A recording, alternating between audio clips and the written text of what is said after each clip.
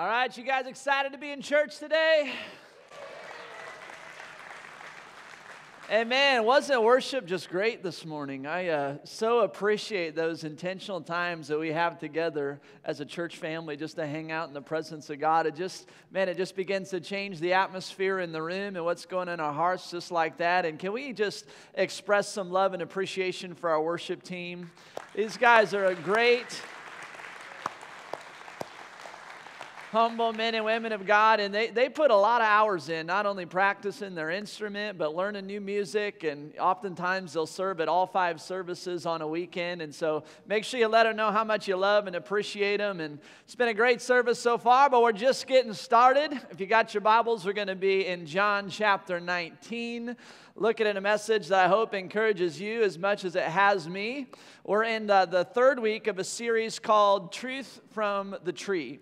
And what we're doing is we're looking at some of the last words that Jesus spoke before he died, phrases that he uttered while literally hanging on a cross. And shortly before that, if you remember, when Jesus was in the Garden of Gethsemane, the Bible says he was in such agony that literally drops of blood were coming from his brow as he thought ahead to what he would experience on the cross. And sure enough, it was worse than any of us could ever imagine. I mean, if you know anything about what would have happened, the Roman soldiers beat him severely after whipping him 39 times across his back. They spat on him, they mocked him, they forced a crown of thorns over his head, and they took these stakes and drove them through his hands and his feet and suspended him midair on a criminal's cross. But when man was at his worst, God was at his best. In the midst of all that, after enduring all of the beating and all of the suffering, hanging on a cross, the first words that Jesus spoke was a prayer for the very people that were causing him pain, for the people that were spitting on him and mocking him, for the Roman soldiers who were driving those spikes through his hands and his feet. And he prayed, he said, "Father, forgive them, for they do not know what they are doing." First week of our series, we looked at that in depth. Last week, we saw Jesus hanging on the cross, and for 3 hours in the middle of the day, literally darkness came over the whole land. And Jesus was in such a dark place and so much agony that he cried out and he said, my God, why have you forsaken me?" And even though for us as believers, we'll never experience anything close to the degree of what Jesus went to on the cross, but still, there's times when life is hard and we find ourselves in seasons that are figuratively dark, that we don't understand, and we struggle, and we find ourselves asking these questions, why? And last week, we looked at some just real practical truths, concrete things about the nature and character of God that we can hang on to and not be moved and be confident in when the storms of life blow. This week, as we pick up the story in John 19, verse 28, says, "Later, knowing that all was now completed, and so that Scripture would be fulfilled, Jesus said, 'I am thirsty.' A jar of wine vinegar was there, so they soaked a sponge in it, put the sponge on a stalk of the hyssop plant, and lifted it to Jesus' lips.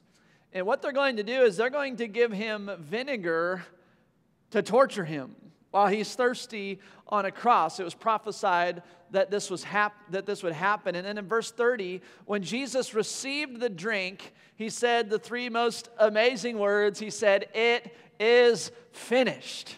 Come on, let's say those words together. It is finished. Come on, everybody, this time. Come on, it is finished. Come on, just imagine that moment when finally the last prophecy was fulfilled. And Jesus, maybe in a triumphant cry, maybe in a gentle whisper, declared before God, "It's done.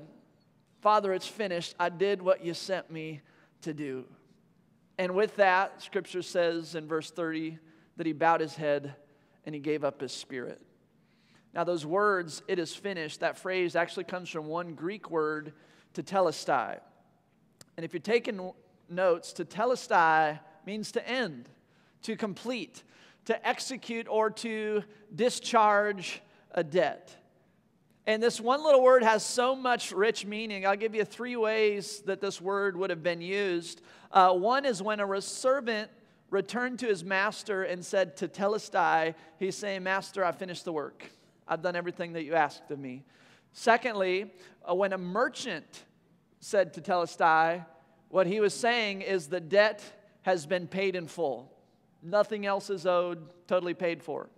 Third, when a priest would examine a lamb for sacrifice, and the priest said to Telestai, he was saying that this lamb has no blemish at all. The sacrifice is acceptable. The sacrifice is perfect. And Scripture tells us that Jesus was the perfect Lamb of God who was slain for the sin of the world. That Jesus paid our sin debt, and hanging on the cross, Jesus looked up at his Father and said, I did it. It's finished.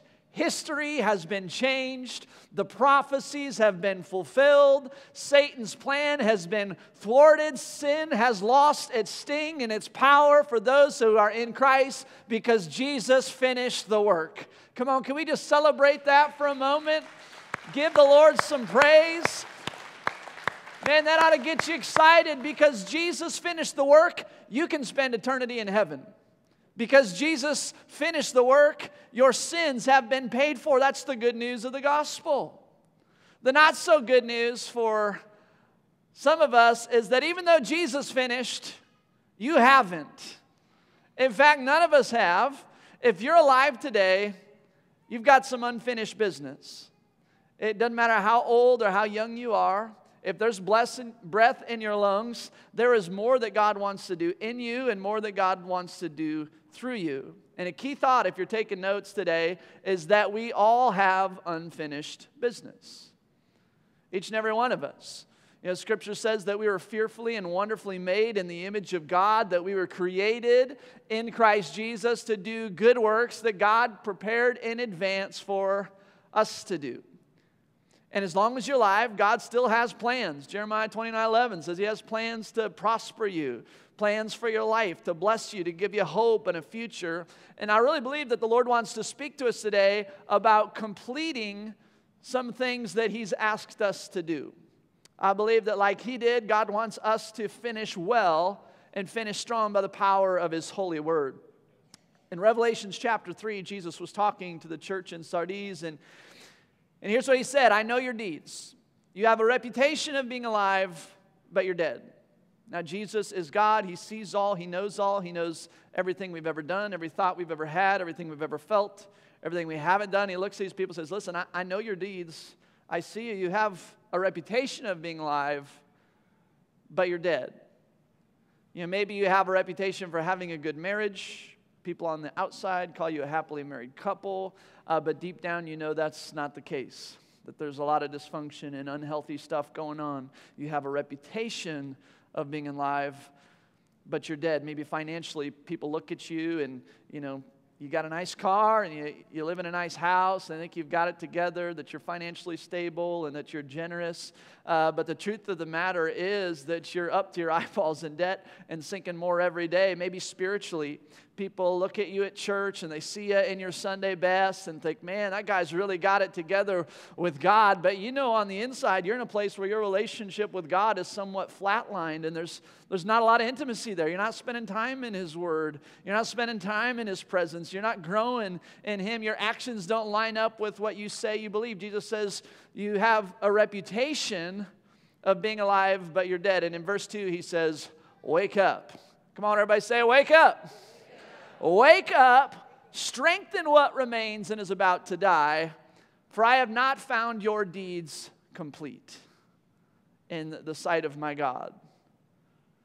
It says you still have some unfinished business. And the question I'd like you to answer today, and I can't answer it for you, what's your unfinished business?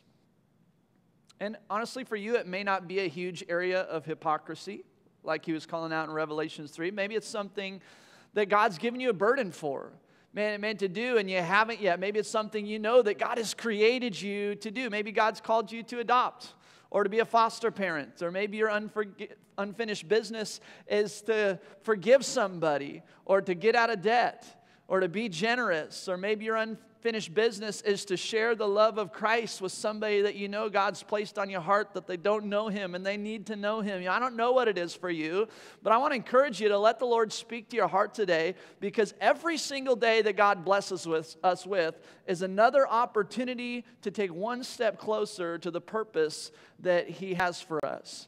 And Jesus, who's our example, finished well. I mean, there's no doubt about it. As you look at His life, His ministry, even what He fulfilled on the cross, Jesus finished well. But let's just be honest. Let's be real for a moment. We live in a culture where people start many things and only finish few, right? I mean, maybe you can relate. I know I can. I'm guilty of that myself. And so how do we, like Christ, finish well? And I want to give you a couple simple thoughts about it today. If you're taking notes, these aren't complicated, but they work, okay? So number one, make a commitment. If you want to finish strong, we're going to make a commitment. And before I unpack this, I just want to call something out, because I think we have a skewed view of what commitment really looks like. It's easy for us to say, yeah, we've done that. But how many know there's a difference between starting something and finishing something? Not the same thing. I love what Paul says in 2 Corinthians 8:11. He says, now finish the work, so that your eager willingness, and if you got your Bibles out, you're taking notes, go ahead and circle those words, eager willingness. Finish the work so that your eager willingness to do it may be matched by your what? Completion. Go ahead and underline that word, completion. Finish the work so that your eager willingness to do it may be matched by your completion of it, according to your means.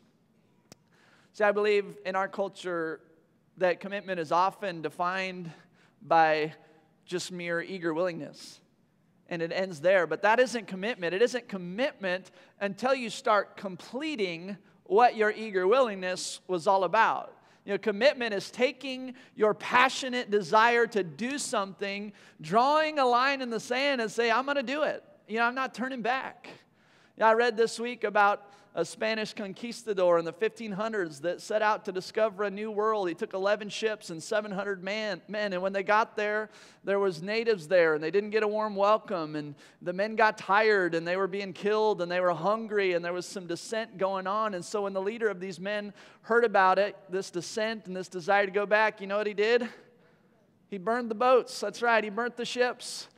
He says, we're moving forward. We're going to complete what we started and what we set out to do. Kind of reminds me of, in the Old Testament when this great prophet Elijah showed up to Elisha and called him to come follow him, to be his disciple, to become a prophet, a man of God. And Elisha was wealthy, had all this field and this land. He was out actually when the prophet showed up to him, he was plowing along with his oxen. And Scripture says that when he said yes to the call of God, he actually took the plows that he was using, burnt the plows to cook the livestock that he was pulling them with. He said, I'm burning plan B. Okay, I'm not coming back to being a farmer. God's called me to be a prophet. I'm going to finish that work. I know that for us, when the Lord was stirring in our hearts about planting this church, that when we took a step of faith and says, okay, we're going to do it, man, we'd made a pretty big commitment in our hearts to a finishing decision.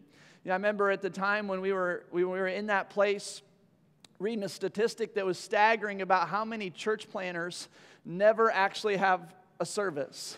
That they set out, that they say, God wants us to start a church over here, start a new work, and they never do because there's challenges that they didn't expect, and it's a little bit harder. And, even churches that do start, very often they don't make it through the first year or two, or if the church hangs on, the pastor leaves. And I just had this burden, Ashley and I said, hey, if we're going to do this, we're going to do this. We need to be all in. And so we put our house on the market. We left our family and friends, and we left our ministry positions of where we were, and we came out here, and we didn't know what to expect. There's no guarantees in church planning other than it's going to be difficult. That's about the only guarantee I had. We didn't know if we were going to have 30 people or 300 or 3,000, but we said we're all in on this. And so one of the things we did is we actually bought a house in Clinton before we'd even had a service, before we had a church. That was our way of saying, hey, we're burning plan B. We're in. We're not looking back. This is where God has called us to be. And in the Garden of Gethsemane, when Jesus was battling over what he knew would happen, over what he would have to go through and endure, he prayed. He said, Father, if you're willing, take this cup from me, like if there's any other way. But then something changed. There was a shift, and I believe it's a moment where Jesus stepped across the line and there was no turning back. He said, yet not my will, but your will be done. And man, Jesus was committed. If we're going to finish strong like Jesus, we need to make a commitment. Not just eager willingness, but we need to commit to a finishing decision. And secondly, we need to take the next step. If you're taking notes, we make a commitment and we take the next step. And after that, we're going to take the next step. And then we're going to take the next step after that. And after that, we're going to take another step. Why? Because it's impossible to finish a race if you're not moving. Right? I mean, I don't care if you're the tortoise or the hare. If you're not taking steps towards the finish line, you will never reach it. But the problem for many of us is that the distance between where we're at now and where God wants us to be is overwhelming. I mean, when there's a lot of road left between us and the finish line, it can be paralyzing, and I believe that's why a lot of people don't finish. They look at this huge chasm that separates where they are from the fulfillment of their project or their dream or their vision or their journey or whatever. They look at this huge chasm and they say, man, I just can't do this. And I'm here to tell you today that with God's help, you can. You've just got to keep taking the next step and taking the next step. See, we're all in different places on our journey with the Lord. You know, you and I were not in the same place. My next step is probably different than your next step, but how many know that's okay? Right? It is. And so some of you, you're here, maybe you recently got saved, but you haven't told anybody about it. You haven't told anybody what God's done in your life, and that's the next step for you. Maybe the next step is to let us know so we can come alongside you. Maybe the next step for you, take this seriously, is to sign up and get baptized in a few weeks, to be obedient in that first step of obedience as a Christian. Others of you, you've been coming.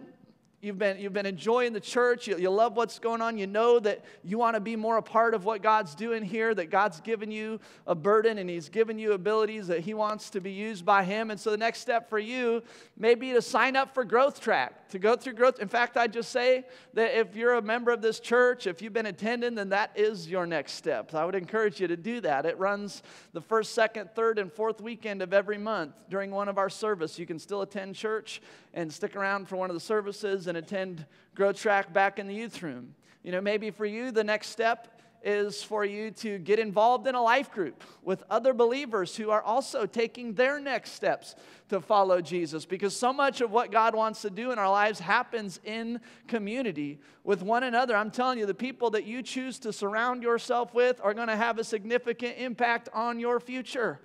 Some of you, you need to start a Bible reading plan. Maybe you've gotten saved and you've been coming to church and you love the messages and it fills you up, but you don't know that much about the Bible, and it just seems intimidating to try and read it on your own. Like, where do I start and what do I do? And really, you just need to start. And there's so many Bible reading plans out there today. Great devotionals that help you walk you through that. In fact, if you haven't downloaded the YouVersion Bible app, you know, I give you permission to get your phone out right now and download it, okay? It's the only time I'm going to do that. But, download that, and there's a bunch of resources, free Bible plans. You can search topics, Bible in a year, whatever, 5 minutes a day. And maybe the next step for you is today, before you go to bed, to spend 5 minutes reading your Bible. And you're not going to know everything about the Bible in 5 minutes, but then tomorrow you'll take the next step and spend 5 more minutes. And then the next day, 5 minutes after that. You know, I don't know what it is for you, but wherever you're at, with one step of faith after another, with one step of obedience after another, you can finish the race that God has marked out for you. And here's the deal. You don't have to understand fully to obey immediately. And some of you need to hear that today, that uncertainty has been holding you back. You don't have to know every detail. You don't have to understand how it's all going to work out before you take the next step. Because how many know God is good? Amen? God is good, and here's the deal. He does know. He knows exactly how it's all going to work out, and He's got you. He's for you. If He's calling you to take a step, you can trust Him. David in Psalm 119 said, Lord, your word is a lamp unto my feet. Your word is a light for my path. It teaches me how to live. It teaches me where to step. But so often we want God to illuminate every turn and every little speed bump and every obstacle. We want like the next 5 years all mapped out exactly what's going to happen. Now, I'll just be honest, God doesn't usually do that. But Scripture does say that our steps are ordered by the Lord, that He's leading us, that He's guiding us. His word is a lamp to our feet, a light unto our path. Jesus said, if anyone follows me, he will never walk in darkness. We can hang on to that. And so my encouragement for you today is to trust God and take the next step. Listen, you don't have to map out the whole thing, but what's your next step? Again, this is about you getting specific today. What's your next step? It doesn't have to be complicated. Maybe it's a small step like writing a letter or cutting up the credit cards or filling out an application or writing the tithe check or forgiving someone. Or maybe your next step is going to happen today when you commit your life to Christ, when you surrender your life to Him for the very first time. But if we're going to finish strong, man, we've got to commit with great resolve and take the next step. Yeah, I was thinking about this week just the life of Christ and all of the steps that He would have taken to fulfill His purpose.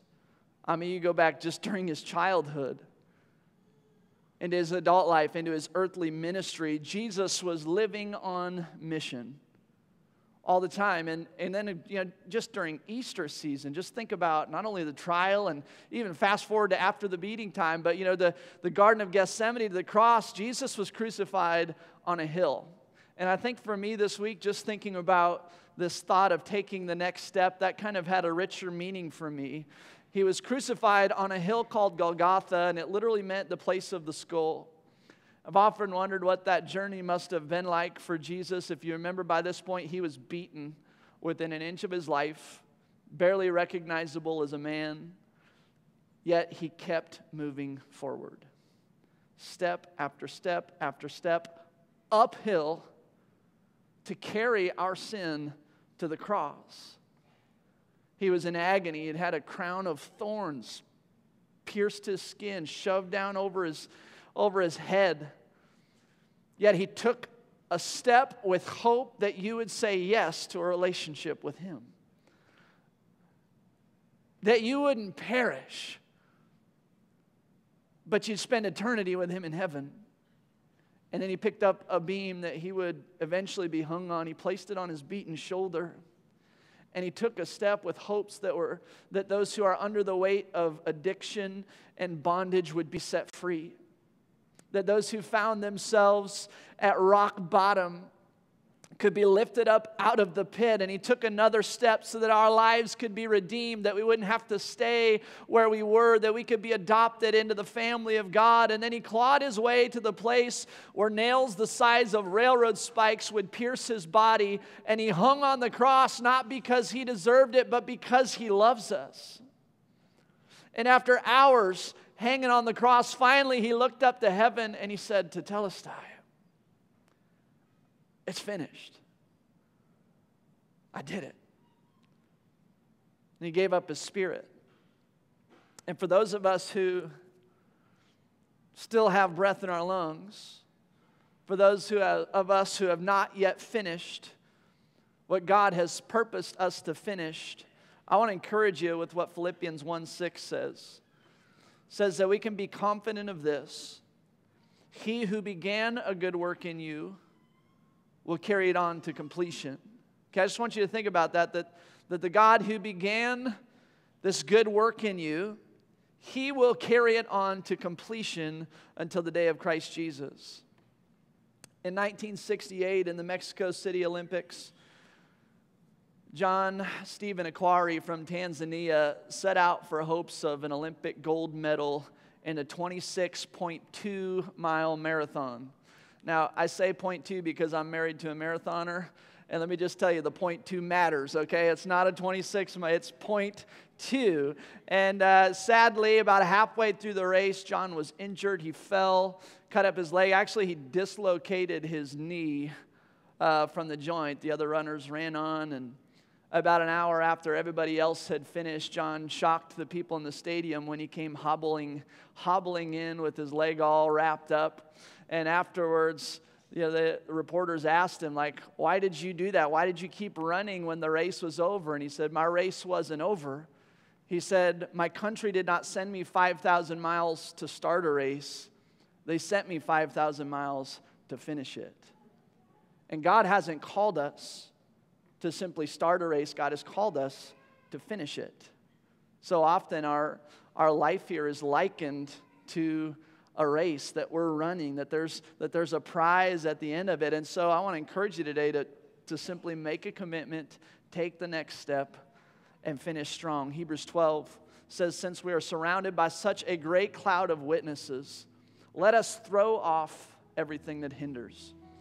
And maybe for you, that is your next step. The next step for you is to throw off those things that are hindering you, something that's holding you back, something you've been hanging on to that's keeping you from finishing what God has called you to do.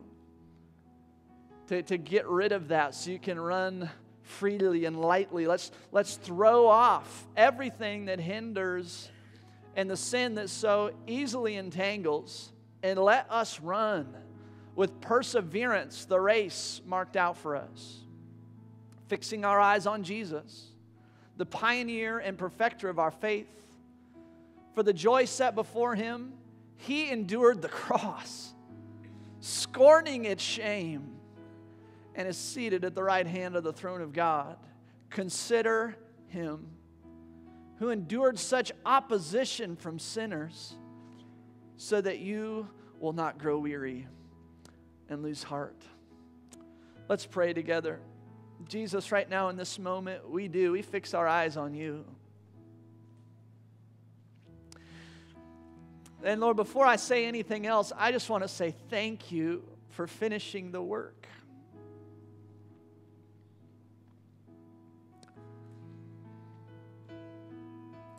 God, thank you that when men came against you and you were falsely accused, and they said all kinds of evil against you, and they spat on you, and they mocked you,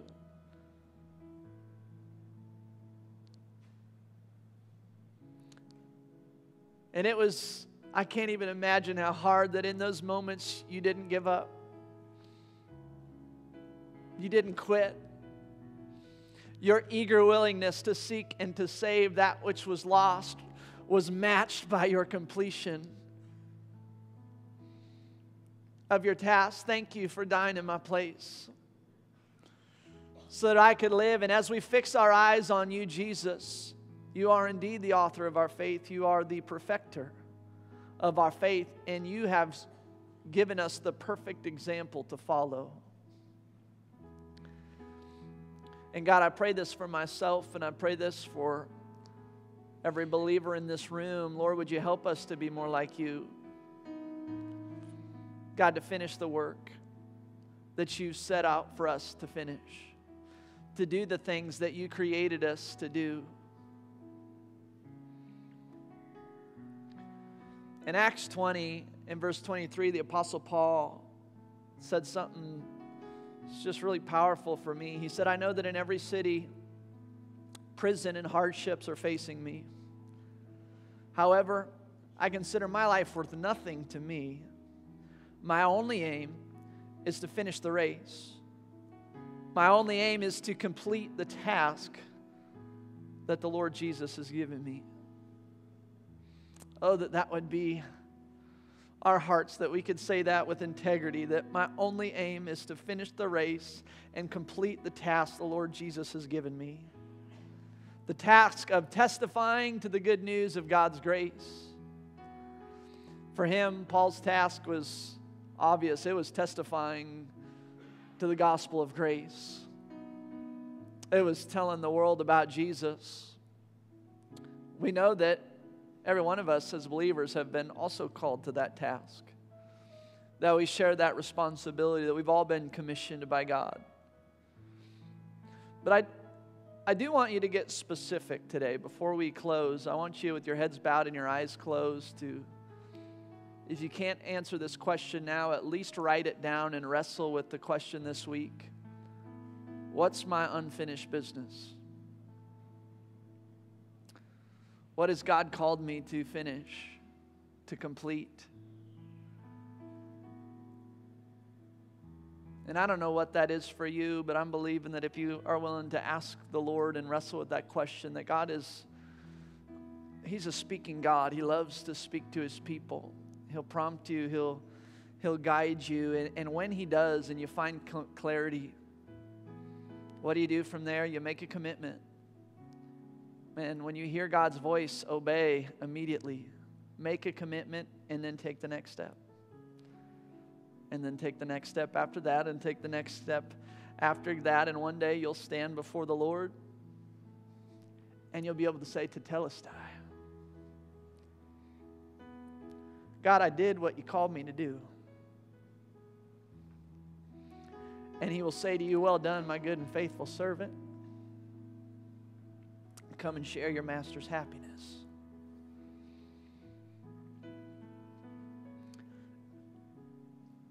And Lord, that we would all live our lives in a way to hear the words, well done, good and faithful servants.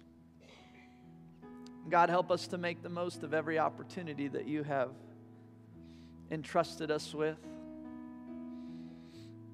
every resource that you've entrusted us with, all that we have and all that we are.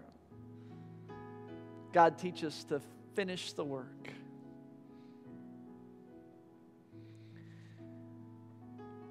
As you're praying, I want to clarify something. When I talk about unfinished business, I'm not talking about your salvation.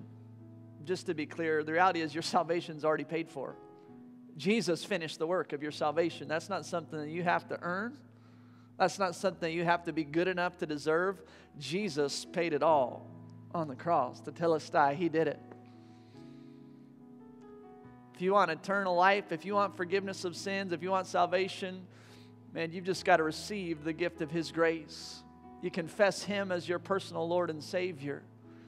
Those of you that are believers, man, you can be confident that your salvation is secure, that your eternity is paid for, not because you're awesome, but because He's awesome, and He paid for it for you. So walk in that confidence. But some of you are here, and the reality is that you've never given your life to Jesus. Maybe you know about Him, and you know things about God, but you don't really know Him in a personal way. Listen, He's a personal God, and He wants to know you. There's a big difference between having information about God and having a relationship with God. And so for you, you're sensing right now in this moment, the next step for you is to give your life to Him, to make Him the Lord of your life. And maybe you're sitting here and you're not really a church person, and you don't know that much about the Bible and what's going on, but there's something stirring inside of you. You're recognizing that you're a sinner and you need a Savior. You're recognizing your need for Jesus. But maybe in the back of your mind, you're thinking, I just don't understand enough and I need to learn more. Listen, you don't have to understand fully to obey immediately. What you need to understand is that God loves you. God has good things in store for you. He wants to have a relationship with you. And the next step, I'd encourage you, don't wait. Take that step today. Make Him the Lord of your life, and then He'll clean you up, and He'll make you new, and He'll wash your sins away, and He'll fill you with purpose and desires. And man, He will give you understanding as you continually take one step of faith after the another. And so I want to give you the opportunity to take that step today, to make that commitment to follow Jesus. It's the most important step that you could ever take. Jesus came, endured the cross, suffered, died, and rose from the grave so that you could be saved. And so with heads bowed and eyes closed, nobody looking around, if that's you, you say, Pastor, today I'm making a commitment. I'm going to follow Jesus. I need Him in my life. I need Him to make me new, to forgive me. I'm going to live for Him. If that's you, would you just boldly slip up your hands all across this room right now? Yes, yes, yes, yes. Great, awesome. Yeah, praise the Lord for you guys. Hands all across the room. You can put your hands down, and I just want to say how proud I am of you, how excited I am for you. And I'm going to lead you in a simple prayer. I'm going to invite everybody in the auditorium to pray this prayer with me. If you would, out loud, pray, Heavenly Father, thank you for loving me. I believe you died for me so I could live for you. Forgive me of my sins. Make me new and help me to live for you, to fulfill my purpose. Today I'm making a commitment to follow Jesus. Jesus, be my Savior and the Lord of my life. Amen.